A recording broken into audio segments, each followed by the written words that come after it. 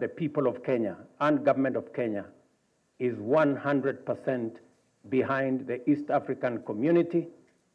and to wish well our friends in the DRC as they go into the elections. You have our prayers, you have our support as you nurture your democracy, even as we agreed this morning on the subject of Eastern DRC and the security challenges there, that as East Africans, we will not walk away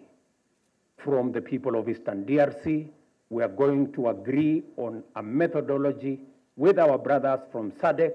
on how